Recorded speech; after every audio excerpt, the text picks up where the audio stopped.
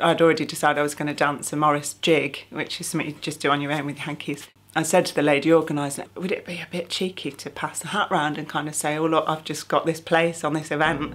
She's like, no, let's do it. So we passed the hat round after I'd done the jig and raised £130, I think it was.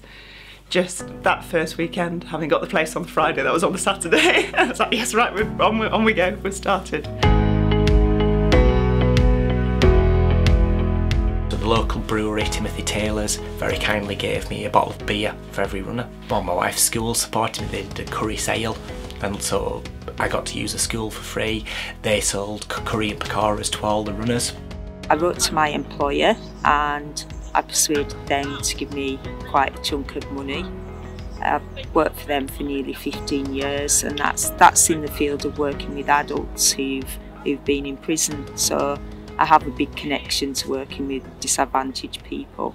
So I was quite committed to the cause of young people, and Brathay really fitted with that, looking at the work that they do across the north of England in all sorts of communities. There's so much positivity about what they're doing. The more I learn about what they do, the more I'm really thankful that I'm doing this, and the more I want to raise more money for the work that they do. Physically and mentally, it takes everything. Running takes everything. Often, you know, you can hear that voice going, oh, you can't run any further, you can't, how can you manage to do that?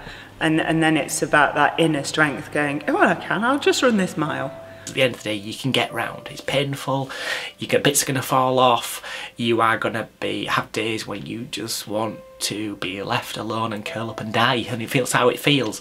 But if you walk it, you can finish it. The headmaster of my primary school said I wouldn't amount to anything. You know, at the time when I was at school, it was kids from a single parent family. That was it, you were written off. So, you know, no hope.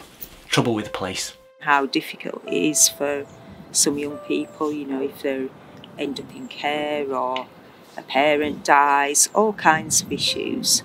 Wherever there's light, the darkness can't overwhelm it.